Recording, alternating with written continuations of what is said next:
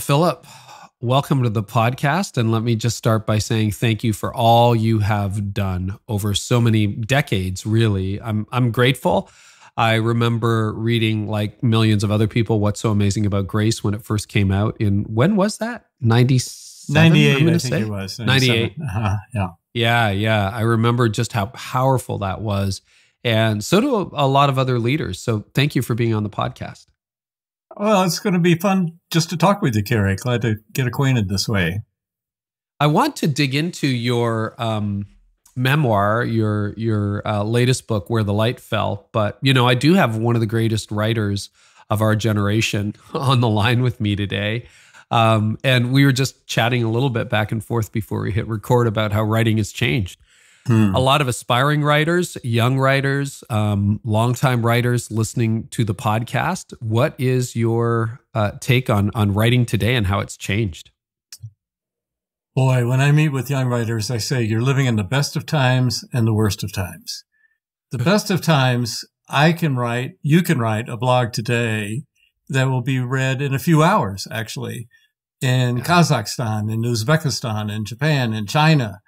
That's never happened before in history. We can literally connect with people around the world. So the ability to expand reach is unprecedented.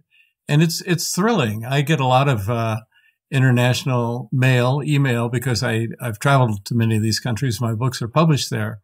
And it is just thrilling to see how they take something I wrote in my little room in Colorado and apply it in very different circumstances where they live. So that's the best part. The negative part is it's getting harder and harder to make a living as a writer. That's true of musicians. It's true of movie makers.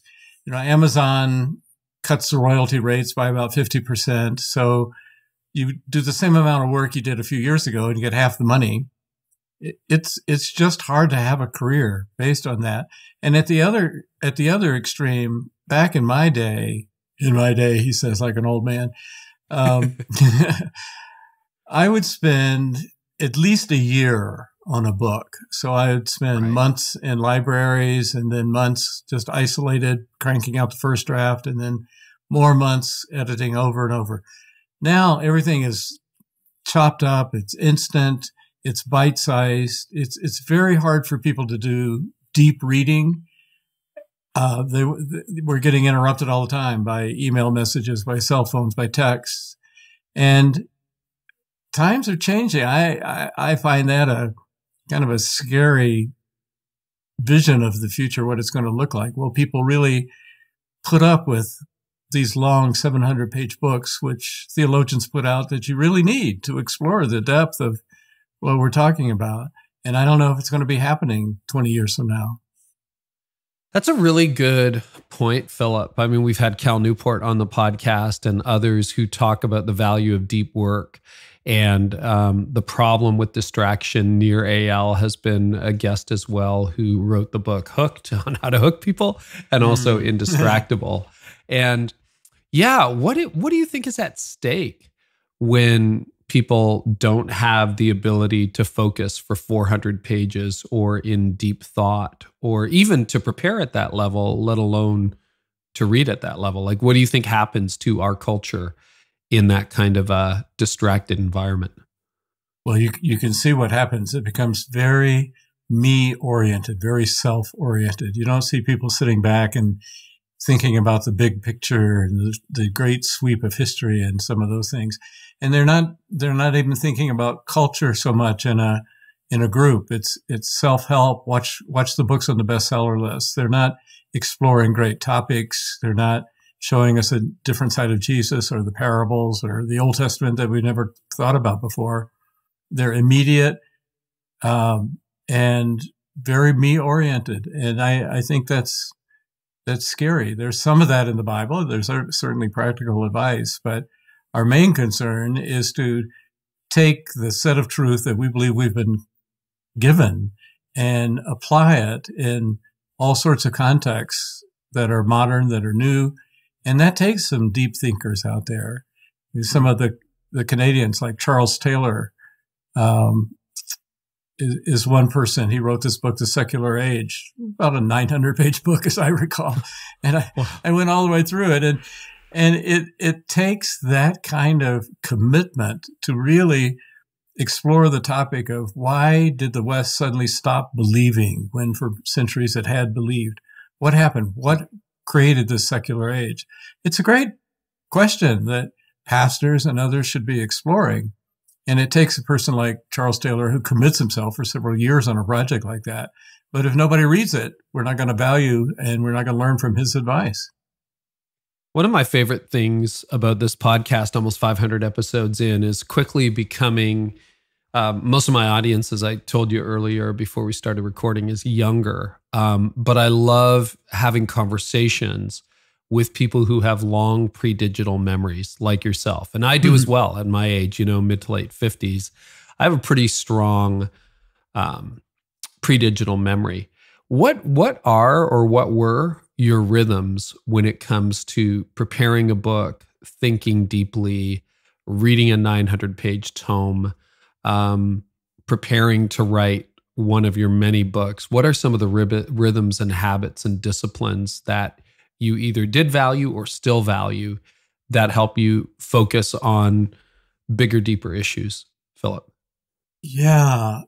I used to write a lot of articles for Christianity Today. I wrote a column for them for about 26 years, and then longer articles as well.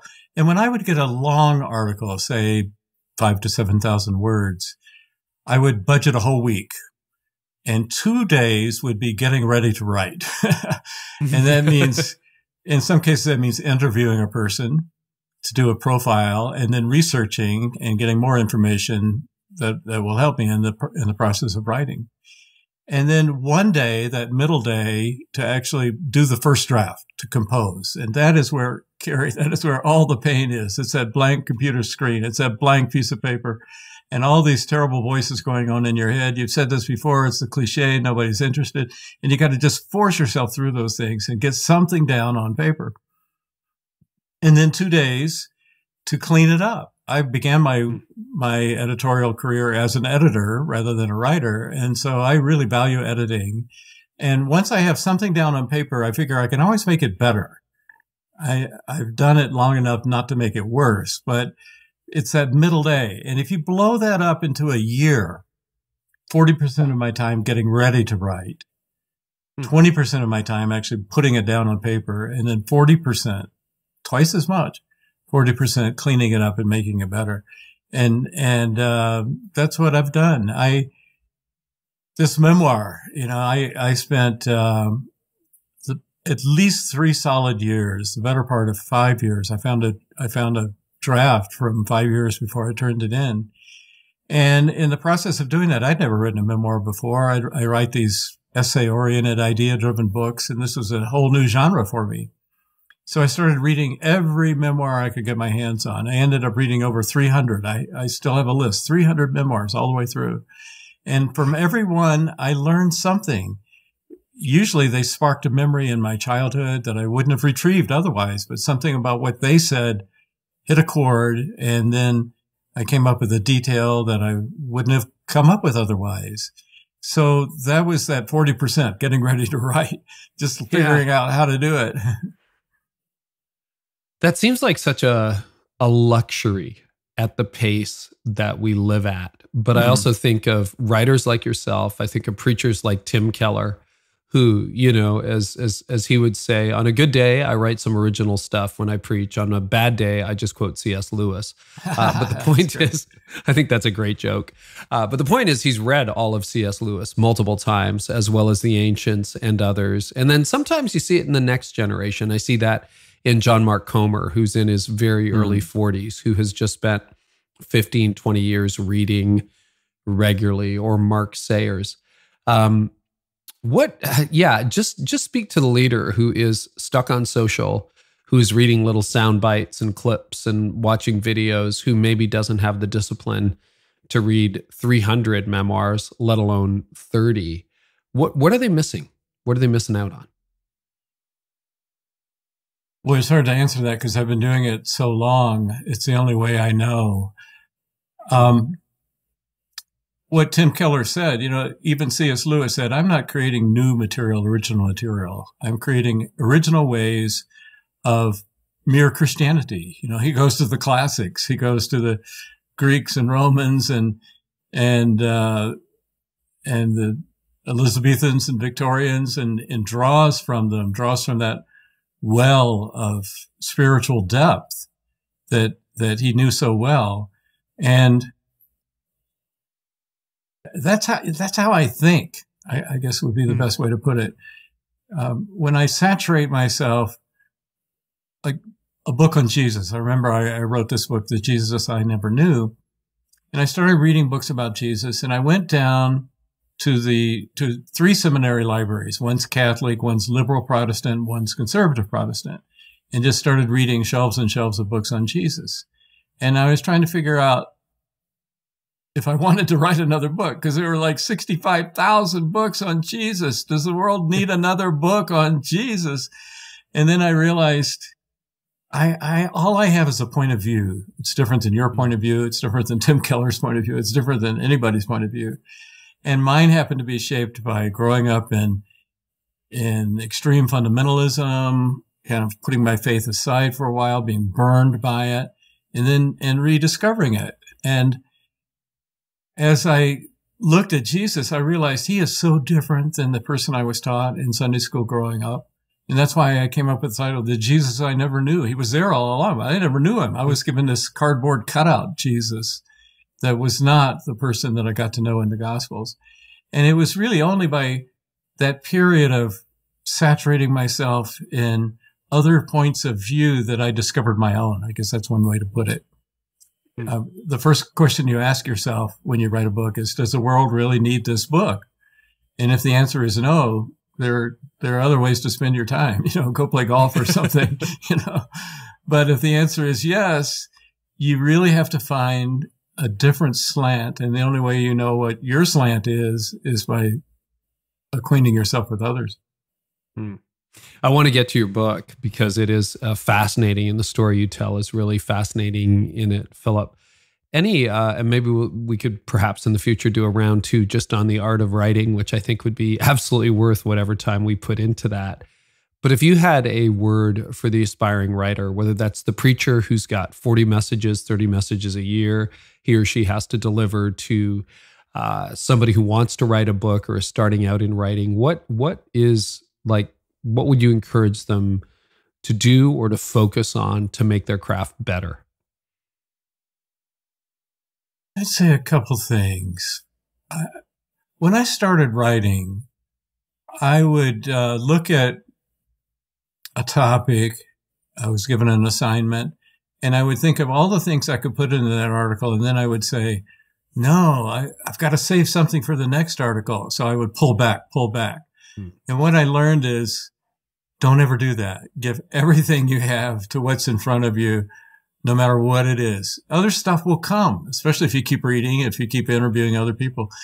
But don't hold back. It's not something you can parcel out, because that's where the passion comes in. If you give everything you have, readers will pick that up. They'll realize this is a commitment. It's not just an assignment. It's a work of passion. And a lot of people say, I differ on this one. A lot of people say, when you start writing, have one reader in mind. Pick a 42-year-old mother of 2, and she's sitting in a chair. She's got 30 minutes to herself because somebody's watching the kids or something, and think of that woman. No, that doesn't help me at all. I write for myself. I find something that I struggle with, that I don't know the answer to, that bothers me, and try to work my way through it, try to fight my way through that thicket, that jungle, and go out the other side.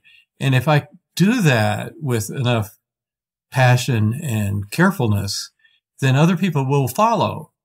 But if I try to put myself inside of somebody else's mind and say, what would they like to hear from me? I go blank. I can't think of anything. And for me, at least, it's not a helpful exercise. So I try to keep the focus on, what am I struggling with? What don't I know the answer to?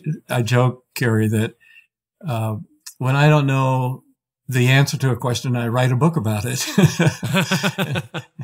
And that's really true because, unlike pastors, theologians, I'm not an expert in any one field. I'm a journalist. And that's what we do. We go to different areas that we don't know anything about and try to make sense of them in a way that we can teach our readers in the newspaper, magazine, book, whatever we're doing. So, I really write my books for myself about things I don't know the answer to.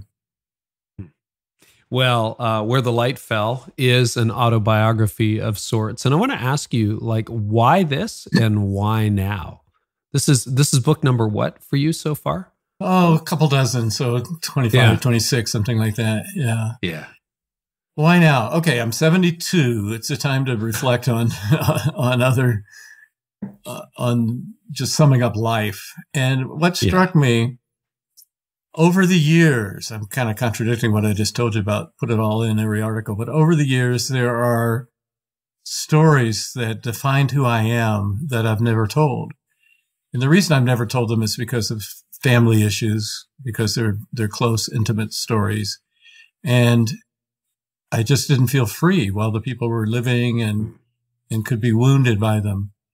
But as they've gotten older and some have passed away, I've started listening to my life. That's a phrase from Frederick Buechner. Listen to your life, he says. And when I started listening to my life, I realized that I was given a gift that didn't feel like a gift. The gift was I grew up in this really extreme family, extreme circumstances, and a really extreme church. Now, when you grow up in that setting, you don't think it's extreme. You think it's normal. You think everybody else is strange. And so I wasn't aware of just how strange it was until later.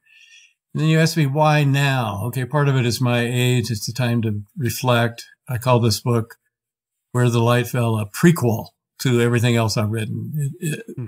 You can see what I think by reading the other books. And if you read this book, you'll understand more why I think it and why I chose to write about the things that I write. The other thing that I noticed around me, I lived through the 1960s. That was the formative time of my youth. And people talk about the United States has never been so divided since the Civil War or something like that. Well, I don't know about that. It was pretty bad in the 60s. There were 1,000 bombings a year. University students were taking their presidents hostage.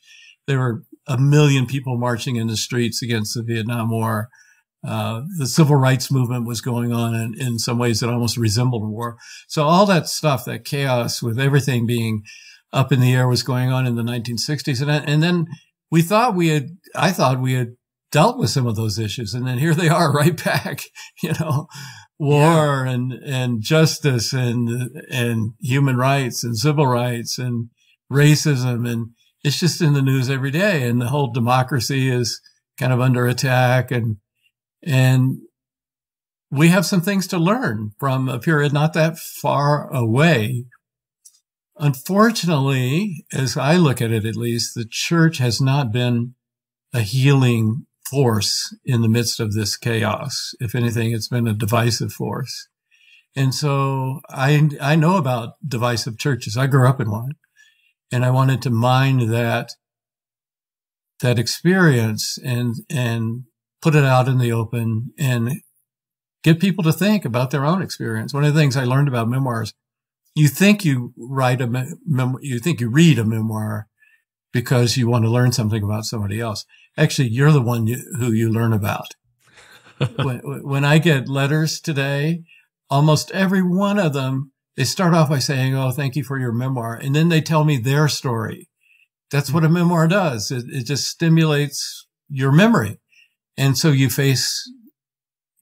by reading about my life, you face your own life, how it was the same, how it was different.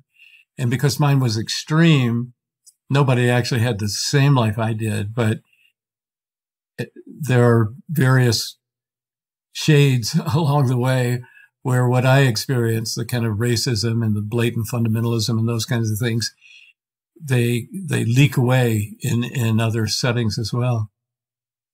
How old were you in the most tumultuous years of the 1960s, which I think a lot of people would put at somewhere between 67 and 1970 were probably the most difficult years, 68 being a real flashpoint. Correct me if you have a different understanding, but roughly how old were you? Well, my college years were 66 to 70. Okay. So that was right smack in the middle of it. I would have been a junior in college when 1968 and all that chaos broke down. And my brother became one of the first hippies in Atlanta. They were brand new. He dropped out of college with one semester to go, you know. Oh. He's after freedom.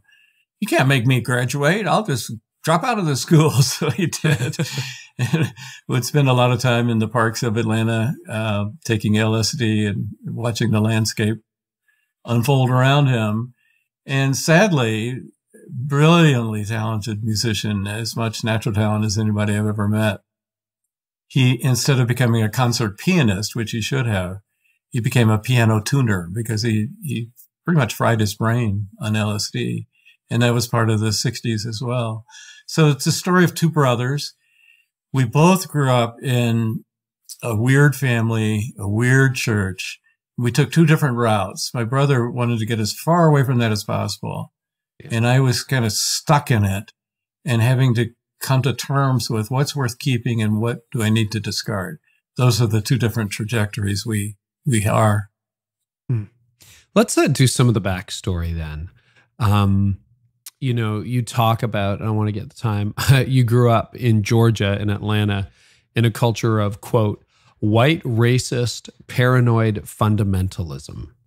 Can you unpack that for us? What kind of church, like, and I want to hear the story of your father too, who died when you were 1. Right, I'll start there because the book starts there, and it's the defining event of my life in a lot of ways, even though I had no conscious choice in it. I was a year old. And my father and mother were planning to be missionaries in Africa. They had raised support. They had several thousand people on their mailing list who agreed to pray for them and support them. And they were just on the cusp of going to Africa when a pandemic hit. Different pandemic than today. It was the polio pandemic. And it was especially feared because it affected mostly children. You would see so many children walking around in braces and crutches. And my father was 23. He wasn't a child, but he was young and in the prime of his life. And now suddenly, overnight, literally, he was completely paralyzed, could not move a muscle in his body, and could not even breathe on his own. So he was put in an iron lung, one of these machines that worked like a vacuum, forcing air in and out to force his lungs to breathe. And he lay on his back, unable to move for 2.5 months, pretty miserable months. It was a charity hospital, the only one in Atlanta that had iron lungs. Well, the people who were supporting him could not possibly see how it could be God's will for him to be paralyzed the rest of his life or to die, because he was going to be a missionary, for goodness sake. So they started praying and they became convinced that he should be healed, that he would be healed. Jesus healed paralytics. Didn't seem to be a clear case where God should intervene. So they prayed and believed so strongly that against medical advice, he was removed from that iron lung and put in a little clinic that was really not equipped to deal with polio patients. He showed a little bit of improvement, but he only lived about 2 weeks and then he died. And my mother, well, how did it define my life? Well, for one thing, we were poor from then on. I mean, really poor. We lived in a trailer all through high school. We lived in a trailer 8 feet wide and 48 feet long. You Canadians will have to do the we still measure in feet. Don't ask me about the hybrid mess of the, I can tell you how many pounds I am, not how many kilos, but I'll measure the distance in kilometers. Yeah, we're a bunch of weirdos, but okay. Yeah. Great. Anyway, yeah. So you're living in this trailer park. Small little trailer. I went to 5 grammar schools in 6 years because every time they raised the rent, we would go find another one, a cheaper place. And then my mother emerged from that with a very rigid faith. I mentioned that my worst my least favorite story in the Bible is the story of Hannah giving her son Samuel to the temple to be a priest. And the reason that's my least favorite is that's what my mother did with my brother and me. Probably as kind of a guilt offering. She participated in that decision to have him removed, a decision that proved fatal. So how do you justify that? How do you redeem something like that?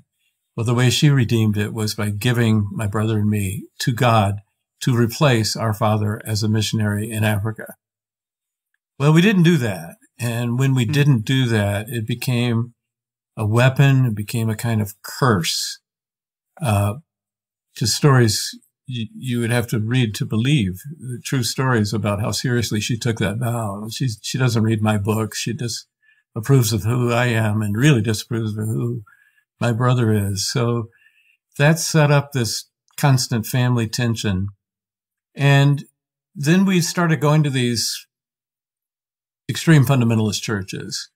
The pastors mostly came from Bob Jones University. They were small churches. They were proud of the word fundamentalist. They didn't shy away from that at all. In fact, our church had this, I think it was like an 11-point star out front with all these words: premillennial, dispensational, Bible-believing, New Testament, blood-bought, just defining everything they believed in the billboard there. And in addition to that, in addition to being real right-wing fundamentalists, they were also racist. So one of the better churches I went to was a church called Colonial Hills, had over 1,000 members. This one did. But during the civil rights movement, they posted deacons at the door, turning away any people of color who tried to enter in, calling them troublemakers. I still have in the book, I reproduce a card that they would give these people, and you're not really a child of God. You're just a troublemaker. Oh. And they softened it a bit over time. There was a all-black African-American Bible college in Atlanta called Carver. One of the students liked our church. He liked the Bible teaching, and he asked if he could come. And he said, well, you can sit in here. And he liked it so much. So finally he said, can I join your church? And they had a big meeting, and unanimously said no. Man's name was Tony Evans, who's a mega church pastor, college student at the time. And, he kind of laughs about it now, but imagine how many sins were committed, just from the sin of racism. They started a white school, so you didn't have to go to school with black children. And this is in the 1960s and 70s. Correct. Yeah, it was still Jim Crow era. Martin Luther King, who was from Atlanta, would lead these demonstrations because the nicest department store in town was a store called Rich's, and they had a white dining room at the top and a black cafeteria down at the bottom. And they had white elevators and black elevators, or colored, they call them. White drinking fountains, colored drinking fountains, same with restrooms. And everything was separated. We just assumed that's the way it was. And then they would allow black people to shop and buy their clothes there, but they weren't allowed to try them on. And then they couldn't return them, of course. So Martin Luther King's first arrest in Georgia was when he led a sit-in protest against Rich's department store, to reverse that. He opened up the restaurant at the top, and he made it possible for them to actually try on clothes before they bought them. Imagine. But that's the way it was back in the early 1960s.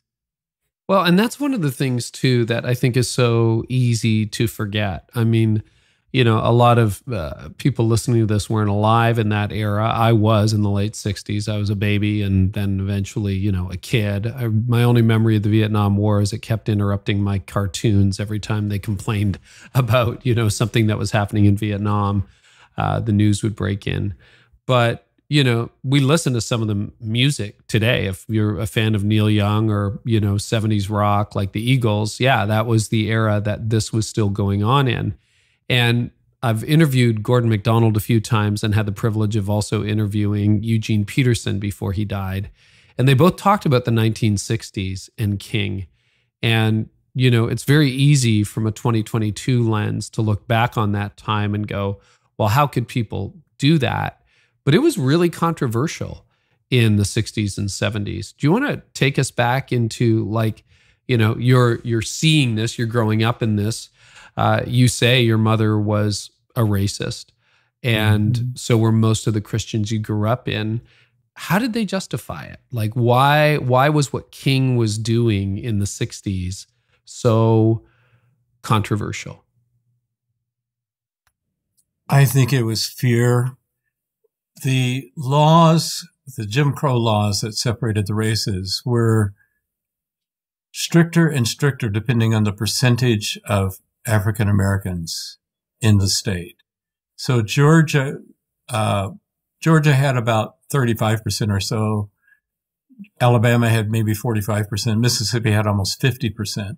And the further you got into the states where there was almost a majority of African Americans, the more rigid the laws became. I mean, look at South Africa. There you had 5 million whites, 20 million blacks, and you got to have real strict laws to keep that from exploding.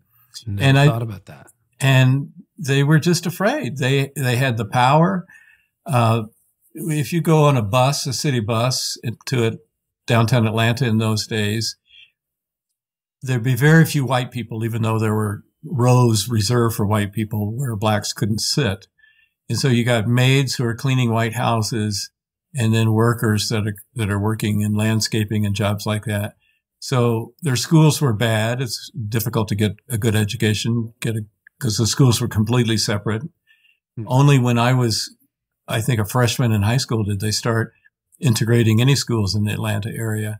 The Ku Klux Klan was still a live force. I remember I remember driving, and then on the other side of the road, there was a long line of cars, turned out to be 5 miles long. And it was the funeral of one of the Ku Klux Klan leaders, the Grand Wizard. So we had to sit there and wait while 5 miles worth of cars turned into this place where they were holding the funeral. And they were all dressed in their hoods. And I mean, that was a scary force. I went to a rally I talk about at a speedway in Atlanta. George Wallace spoke, and Lester Maddox, who was running for governor of Georgia. George Wallace, of course, in Alabama. And Ku Klux Klan people spoke, and a few very brave black people showed up, men. And it started kind of a riot. The KKK surrounded them, started beating them, hitting them with chairs. And finally the police made them stop. And these very courageous, but now beaten and bloody African Americans kind of slunk away after being humiliated like that. And it was a power thing. We've got the power and you don't, and we like it this way, and we control the wealth, and we control the laws, and we control the courts. I mean, by law, a black doctor could not treat a white patient. A white doctor could not treat a black patient by law. Wow. It was, some places it was so bad. There was a cemetery in Atlanta that had an area for pets, dogs and cats. And they had an area for pets of colored people and pets of white people. I mean, how ridiculous can you get? And we have this idea of progress, Philip, and yet you look at some of the schisms that are around today, and perhaps we've made some progress in some areas, but racism is still alive and well. Injustice is still alive and well. Division is still very alive and well. And the tone in the public discourse has become so much more belligerent over the last decade and divided and deep. What parallels do you see in our culture today versus the era of the 60s and 70s that you just described? We miss moral leadership. Some of the old timers in the civil rights movement are saying, we used to get together in the churches and we would sing and we would pray and we would embolden each other with courage, because it took courage to go out there knowing somebody's going to turn a fire hose on you, or just turn a German Shepherd dog loose on you, or hit you with a billy club on the back of the head. That took courage. And and those guys, Martin Luther King at the front, he was brilliant in saying, it's got to be nonviolent. That's the only way to change hearts. You can maybe change laws with violent protests, but you can't change hearts. And I've got to find a way to love that policeman who's hitting me with a billy club and understand him and understand why he's doing that. And people would protest and some would form different splinter groups, but he was so consistent on that. And we lack that now. Everything is adversarial. Well, it was adversarial then too, but King was so strong. He said, my goal is not to change the law. My goal is to change hearts. My goal is to create the beloved community where we don't see color. We don't judge we judge by the character, not the color of the skin. And I don't see much of that today. There's a monument in Atlanta in the Martin Luther King Center. I'm pretty sure that's where it is, about martyrs in the civil rights movement. And I think there are about 20 people, 3 kids found in a dam in Mississippi, shot and buried there. And others, you know of, Martin Luther King himself, of course. But when you think about it, this massive social movement, unbelievably massive, 20 people died. I mean, that many people die in the streets of places like Belarus and major American cities someday. Yeah, American cities, yeah. And not to belittle those deaths, they were tragic deaths. But King was right.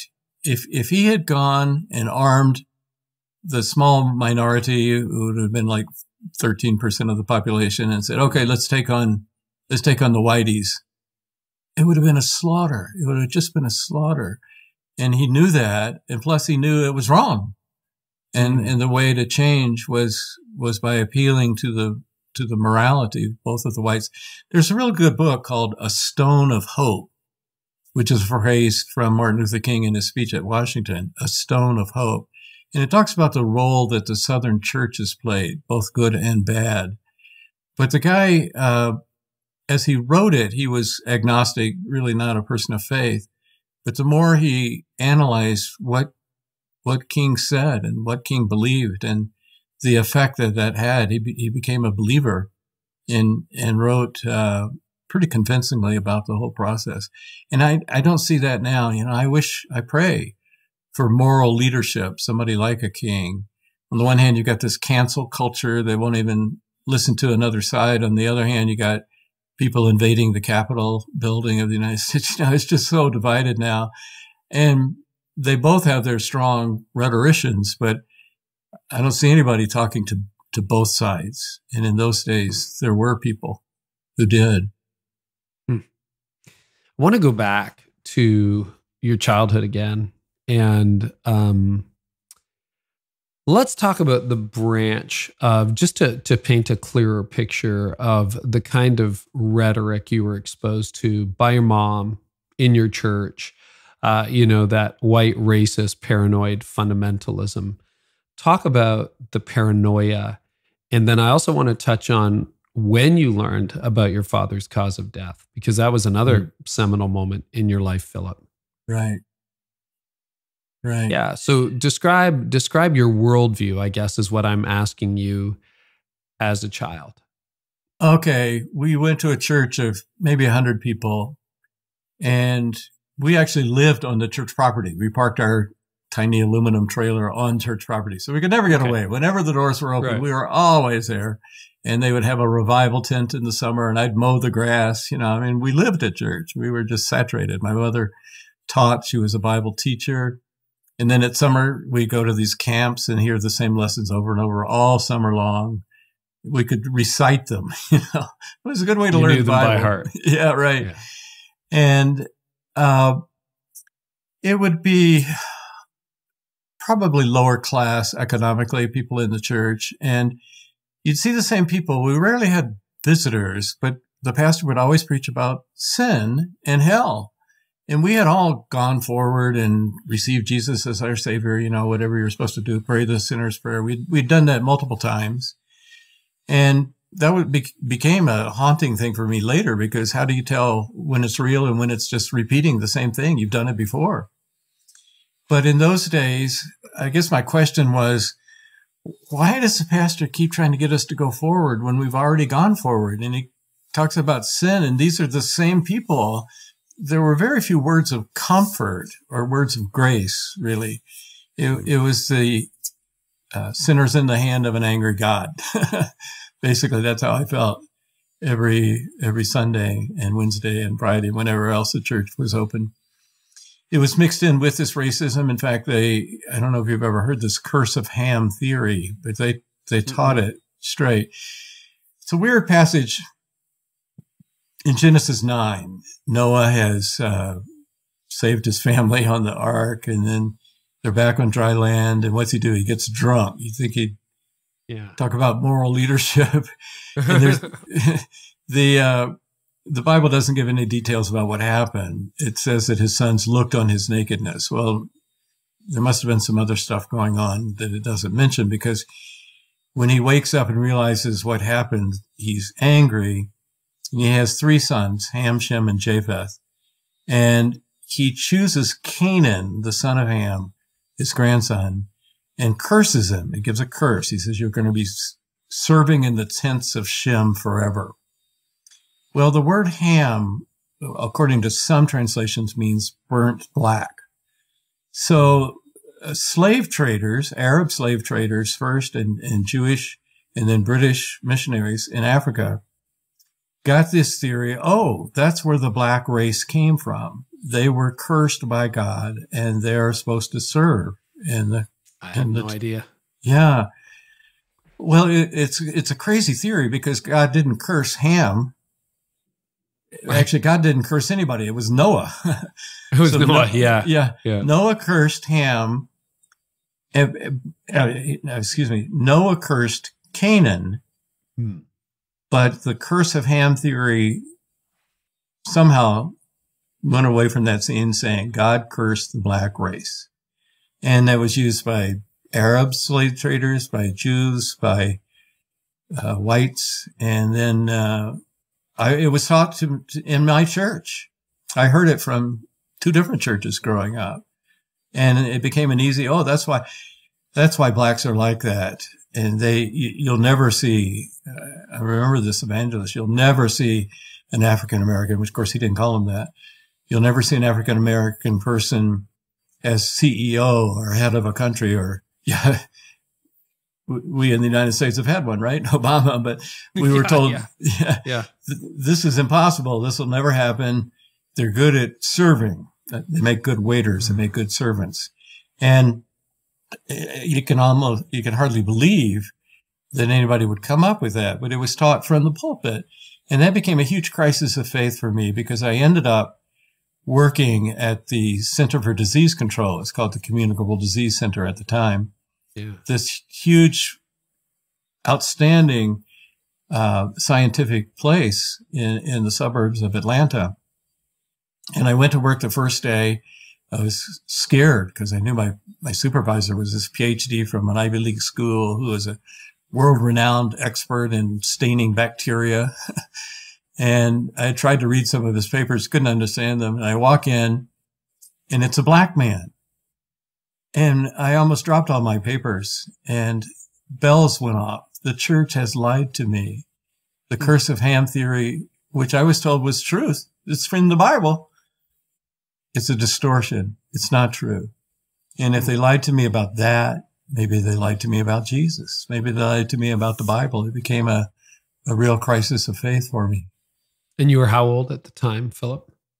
I would have been 16 then.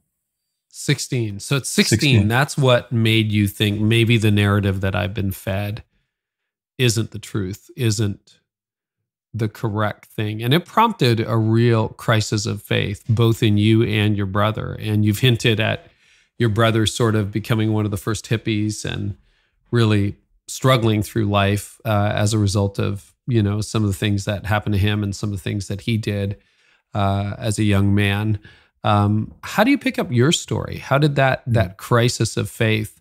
I want to ask it because there's a lot of deconstruction happening. deconversion happening right now in the church where people are doing just that. And yet you end up embracing Jesus at the end of the day. So what was that journey out of the Christianity of your childhood, or whatever that was, of your childhood? What was that like for you? How did that happen? I took a different tack than my brother. My mother had this very rigid theology. She believed she hadn't sinned in 15 years or so. And when you're a teenage boy, it's hard to win an argument with your mother when she hasn't sinned. And yet, okay. And you say this in the book, so I'm not trying to dredge stuff that isn't public, but like, your mother was not a kind woman behind closed doors. Is that fair, Philip? And not a healthy woman. When people have written reviews and things in the book, they talk about abuse. I didn't think that growing up. We didn't really hear much about abuse growing up. Every kid I know got spanked. She was angrier than most, and she did try to attack us with a tennis racket. You know, there were some moments there, but she was, I really believe she was doing the best she could. She came from a much worse family, frankly, and was a softer, gentler version of what she had grown up under. But I saw that he always lost because the adult wins. Yeah, my brother always lost. And they would have these screaming matches. He's a great pianist. He's playing this old Sunday school hand-me-down piano, and they'd be screaming at each other. And I didn't want to go there. So I just said, okay, I'm going to get to a place where they can't get me. They, the church, my mother. So I went on I read Nietzsche, I read Kierkegaard, I read the French existentialists, and they all talked about getting to a place where you feel nothing. I read Buddhist books, Siddhartha. And so I would go out in the cold in the winter. Of course, it's not that cold in Georgia, but without a jacket, wearing a t-shirt, and do my paper route. Or in the summer, you know, I'd wear a coat just to prove there's no such thing as heat or cold. No such thing as a good smell or a bad smell. No such thing as beauty and ugliness. And what I describe in the book, I took that very seriously, and eventually ended up, well, somehow I got to conquer pain. And I got to the point where I actually broke my own arm on purpose just to see if I could handle the pain. And, you know, I look back on that, and you see kids today, they have their own coping mechanisms, anorexia and bulimia and self-harming. I guess I was a self-harmer too. I didn't even know that phrase. And it's terrifying, I'm sure, as a parent when you see that happen. But usually it's a sign of a kid trying to find a way to get through just a crazy period. And I call it turtling down, to get to the place where nothing anybody said or did could get to me. And then I had to go back and rebuild a personality later. It's harder to it's easier to deconstruct than to construct, I learned. What did you do to your arm, and what happened to it? Did you end up in, you know, the ER down the road? Sure. I had to have it set. I had fallen or something. It was a crazy year. I had 6 broken arms and a broken jaw.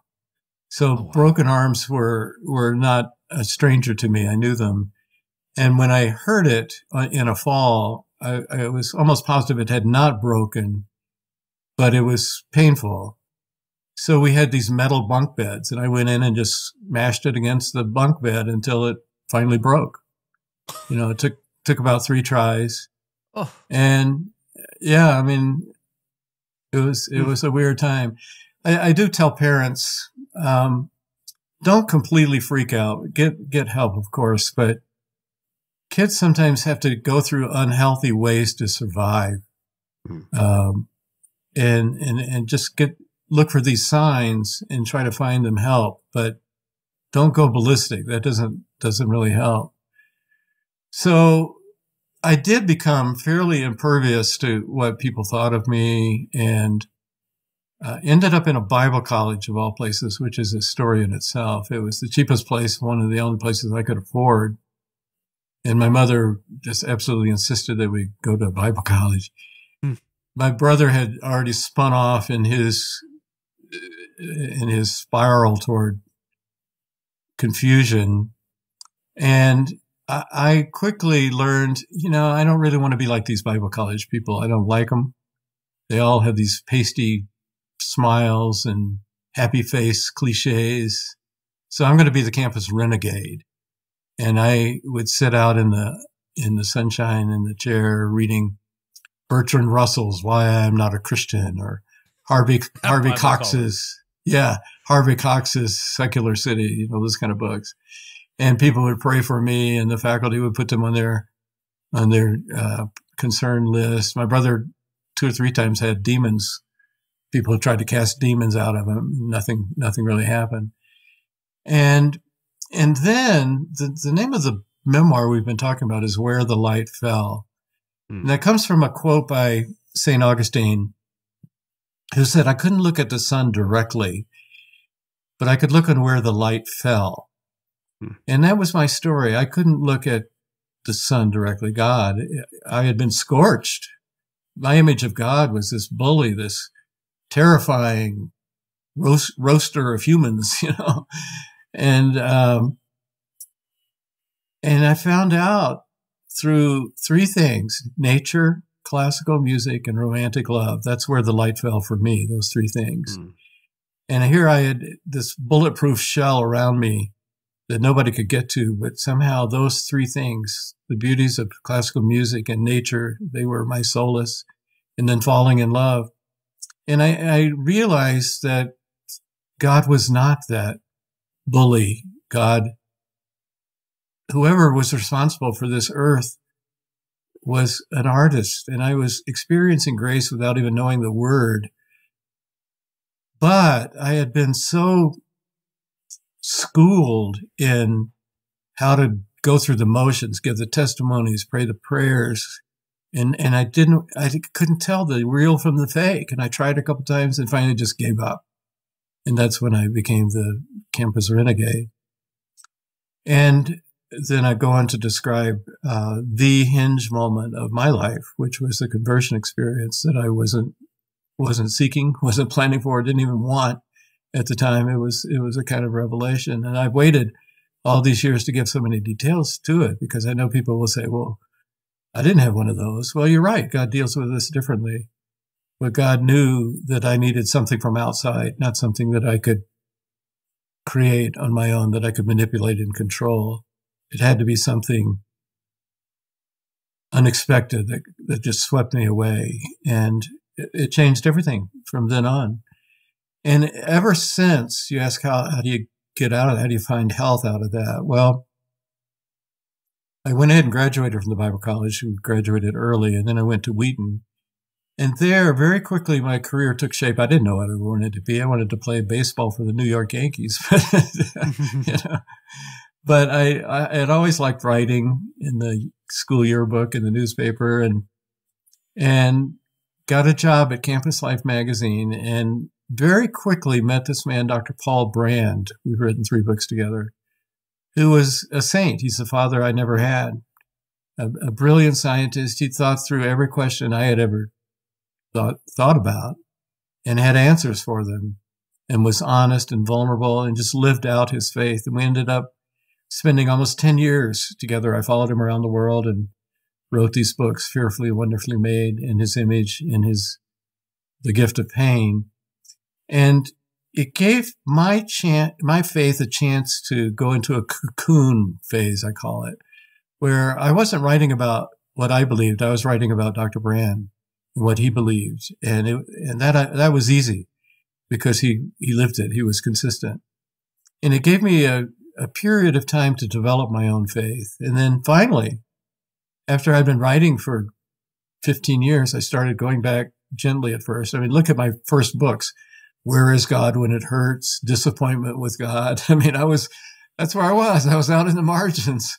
And then only gradually took years for me to spiral in so that I could write books like What's Amazing About Grace and The Jesus I Never Knew and Prayer. You know, if you told me 20 years before then, you're going to write a book about prayer, I would have just laughed. Mm-hmm. But the career that I've had or the calling, I guess, is to go through and decide what's worth keeping. It's kind of like downsizing a house. You go through some things you just got to keep, and other things they're just trash, throw them away. And then there are these middle things. What do I do with this one? It's old, but it was my mother's or father's, And that's what I did with my faith. And I did it by writing books about it. So, back to where we started the conversation on writing, that's what I do. I was saturated in extreme faith. You talk about deconstructing, you're right. There are a lot of people, a lot of American evangelicals for sure. And I wrote this book, Where the Light Fell, in large part to reach them. I've heard there are as many as 25 to 30 million exvangelicals. Maybe they have some wistful memories of going to Young Life clubs or a summer camp or something, or even a church music service.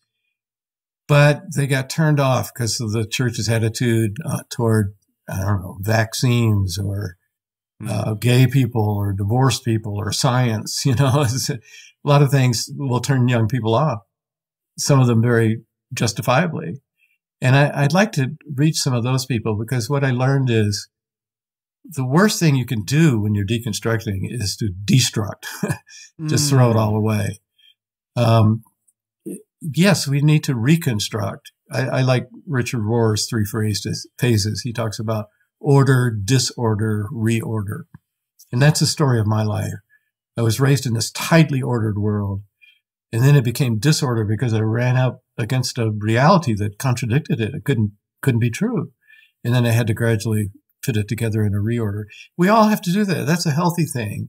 But just be careful, especially if you walk away from church completely. It's so hard to get back in, You're just out of the habit. There are easier things to do, more fun things to do on Sunday morning than go to church, admittedly. But what's the trade-off? If you're trading off a chance to connect with the God who created the universe and runs the universe, the God who loves us, if you're trading that off because of the way the church offended you in some way, that's a really bad trade. I mentioned in the book that a nephew sent me a saying he found, kind of like a Chinese fortune cookie, found it under a bottle cap, and it said, "An idea cannot be responsible for those who claim to believe it. An idea cannot be responsible for those who claim to believe it." To me, that's a way of saying, don't blame God for the church. Don't judge God by the church. And I love conversations with these ex-evangelicals, because I said, well, tell me your story. Why'd you leave the church? And they tell me the story. I said, well, you're right. Actually, the church is a lot worse than that. Let me tell you my church. And they look at me and say, well, wait a minute. I thought you were a Christian writer. I said, yeah, I am. But, to trade away God because of what the church did to me 50 years ago, that's a bad trade. Who loses there? Does God lose? I lose. And so I hope younger people who are struggling with their faith, or some of your youth leaders, will hold out. And some of those kids, they're exactly what the church needs. Yeah. The church needs their bright minds, their questioning spirit. And God is on their side. The Bible's on their side. I like to tell people, I dare you to find a single argument against God by any of the great atheists that isn't already included in the Bible. Psalms, Lamentations, Job, Ecclesiastes, they're all there. And I respect a God who not only gives us the freedom to reject him, but gives us the words that we can use in the Bible itself. So don't judge God by the church. God can take it. God can take your struggles. Just don't stop it. Don't stop struggling, don't walk away. Do you mind sharing with us what that conversion was, that radical conversion? Totally understanding that other people may not have had that kind of dramatic experience, but it obviously changed your life. Right.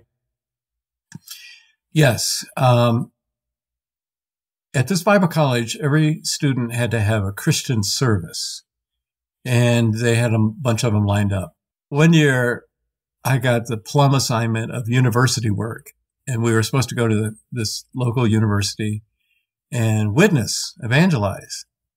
And I tried it a couple times and got nowhere. And then I found out the student center there was a very nice plush place that had television. We didn't have television on the Bible college campus. So I would go and sit there and watch basketball games usually, and then come home. And then we'd have a prayer meeting later that week. And there were 3 friends there, and they understood me, didn't hassle me. They were some of my only friends on the campus, Joe, Craig, and Chris. And Joe would pray, Craig would pray, and Chris would pray. And then they would wait a polite, maybe 10 seconds. I never prayed. They knew who I was. I was the campus renegade. Well, we had been given an assignment in a class to write a paper on some time when God spoke to you. And I was racking my brain because I believed God had never spoken to me. And if he did, I couldn't tell it from the times when I thought he spoke to me. Again, how do you tell the real from the fake? So I didn't know what in the world I was going to write about. But that was in the back of my mind. And for some reason, I have no idea why, for the only time that semester, Joe prayed, Chris prayed, Craig prayed, then they paused, and I prayed. And my prayer went like this: God, you know, we're supposed to go down to that university and keep these kids from going to hell. But frankly, I don't care if they all go to hell. And I mean, you'd have to go on a Bible college campus to realize how that came across at the time. I could have been doing witchcraft dances naked, and it wouldn't have had any more effect, you know. So it was very tense in the room. And then I said, I don't care if I go to hell. And even more tense. And just one of these kind of sassy, arrogant prayers of need. And then I had a revelation. I mean, I actually saw this. You could call it a vision, I suppose. Who knows?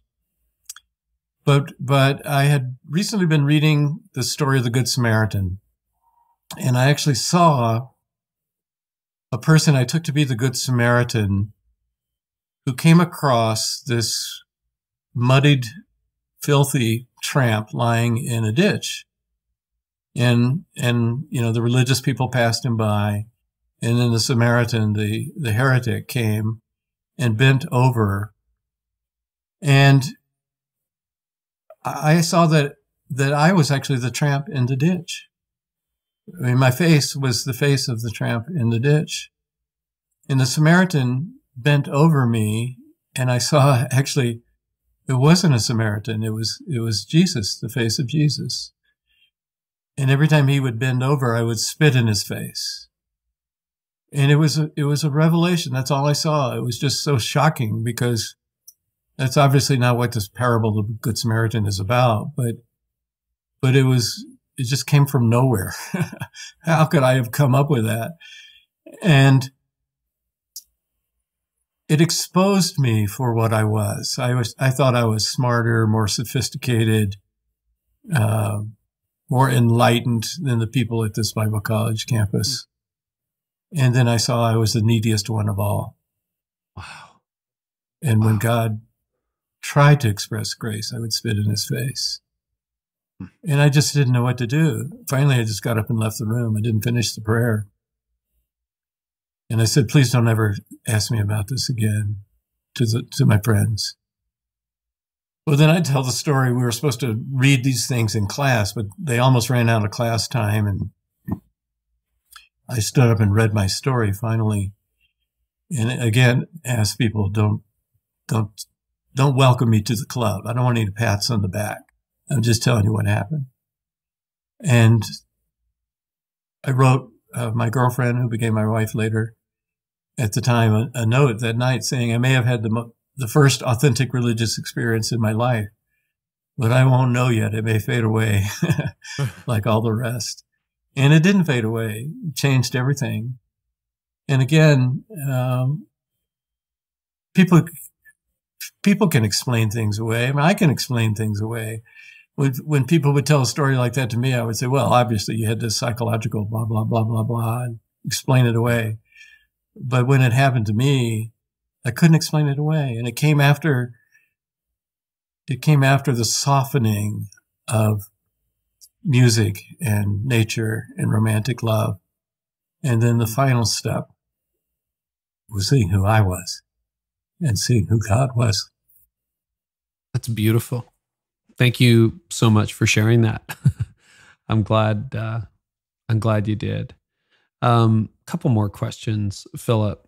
Your dad. So you were in your early 20s when you learned the story of his death, right? Can you pick Actually, up that moment? I think I was only 18. Oh, you were 18. Okay. Yeah. Pardon. But you were looking through a scrapbook or something like that? Yeah. Right. I was in this Bible college and I had fallen in love. And so, on one of our holidays, Christmas or Thanksgiving or something, I got my girlfriend to come with me to Atlanta to introduce her to my family.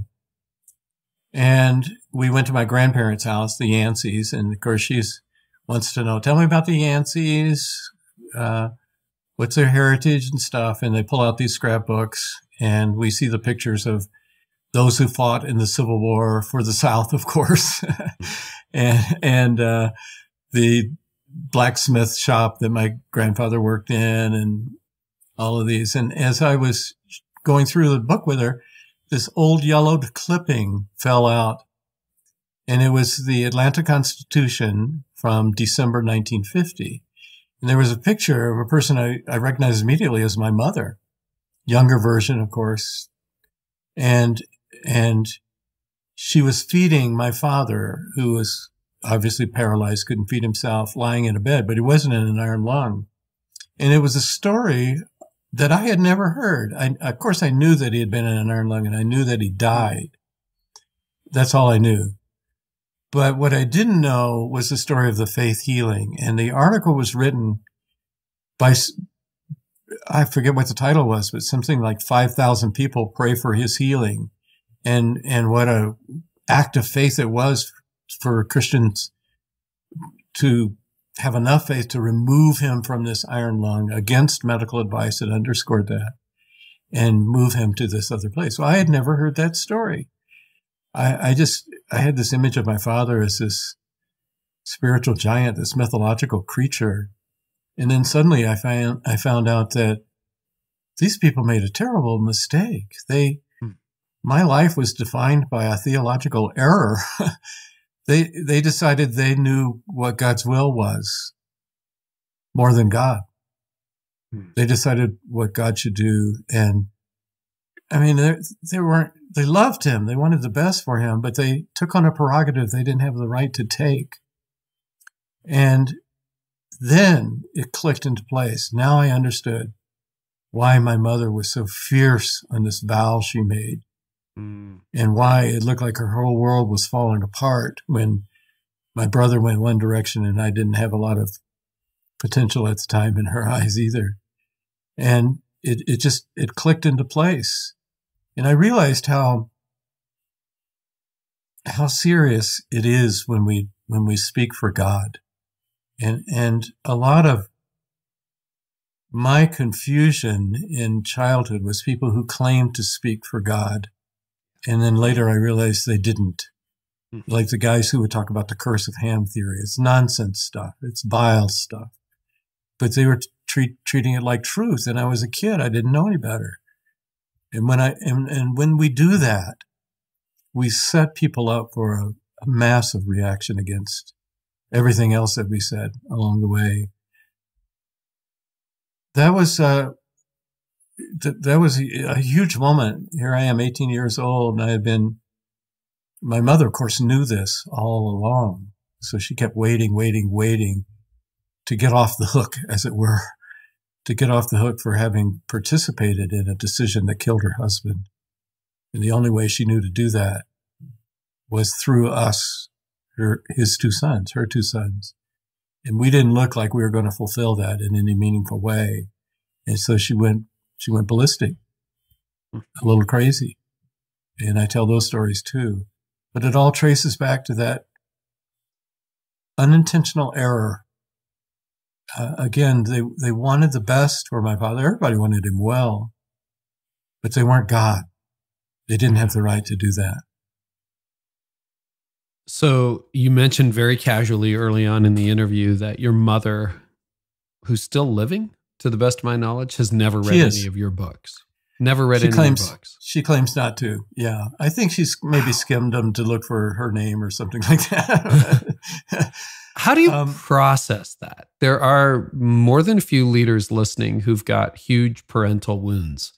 And as I move through your book and hear more of your story, Philip, it's like, man, that is a gaping chasm in your life. Like father who dies from a supposed faith healing gone wrong at the age of 1, a mother who raised you in a white racist, paranoid fundamentalism and a lot of screaming, a lot of yelling, who has not, I guess she wouldn't have disowned you, but like will not read your book and considers you, I think you say, a disappointment. Gosh, that's a lot to process, Philip. Yeah, God granted me resiliency. And that unhealthy period of time in high school when I'm trying to conquer pain and cold and bad smells and things like that actually served me well because I was able to survive whatever life threw at me, just barely survive, but survive. And then I've been blessed. You know, I say, I look at my life and I was 20 years under law and 50 years under grace. That's a pretty good ratio, actually, you know, because I got a father, getting Dr. Paul Brand, you couldn't ask for a better father. And God put him right smack in my lap. And we didn't have to go through all that teenage individuation years. You know, he just treated me like a son and I treated him like a father. Wow. And I've been married 50 years to that same girl who was sitting next to me at my grandparents' house. So, how do you relate to your mother today? How do you relate to her?